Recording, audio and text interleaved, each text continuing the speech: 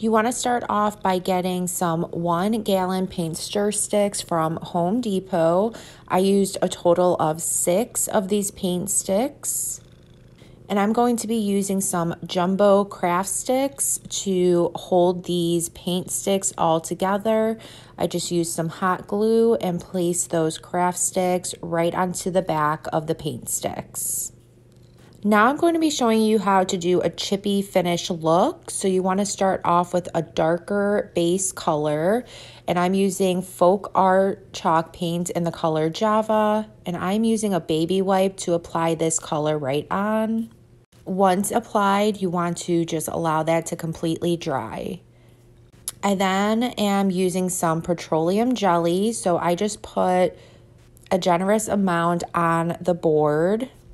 No need to let that dry, and now you want to go over everything with the top coat. So I'm using Folk Art chalk paint in the color white, and for this step you want to make sure that this completely dries.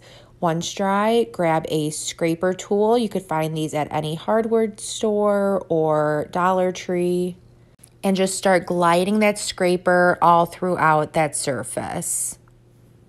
And now you have a beautiful and rustic chippy finish look. I then am using this transfer. It's a reusable transfer from Chalk Couture. I'm just using the Cottontail Farms, applying that to the top of the paint sticks, using my small squeegee to apply some Chalkology black paste. Once I had everything covered, I then just do the peel and reveal. And look at how quick and easy and awesome this came out. Wait till you see this bunny. So I just do the same thing, find a good placement, smooth it out with my fingers to make sure that there are no air bubbles. Use my small squeegee to apply the paste, and just continue applying that chalk paste until that silk screen on the transfer is completely covered. And then you're ready for the big peel and reveal.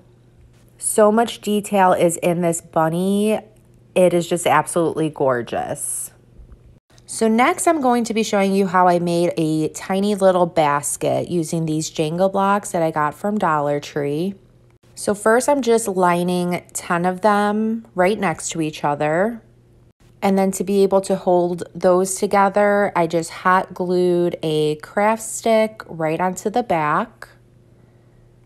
And then I'm just hot gluing 2 Jenga blocks together, again holding it up with a cut up Jenga block. And I made 2 sets of the Jenga blocks that only have the 2 together. And before putting these all together, I did want to give them a nice stained look. So I am using Folk Art chalk paint in the color Java. Again, using that baby wipe to apply this color on because it leaves you with this gorgeous stained wood look without any of those harsh chemicals, especially if you're working indoors during this cold season. So now let's go ahead and put this all together. So I'm just placing the 2 blocks on both sides of that longer block that I created. And then to cover up the bottom, I just hot glued a couple more craft sticks and then just cut up some smaller pieces for extra support. And now I'm just going to apply this to the bottom of my sign. So I'm using some hot glue, just holding that down until it is completely adhered. I then got these carrots from Dollar Tree, and I just made some little bows out of some buffalo check ribbon. So I just hot glued my bows to the top of these carrots. And this is going to be my filler for that basket on the bottom of that sign. And how absolutely gorgeous did this come out? I hope this inspires you to create your own. If it did, please be sure to sprinkle the love. Thank you so much, and I hope you all have a good rest of your day. Thanks. Bye.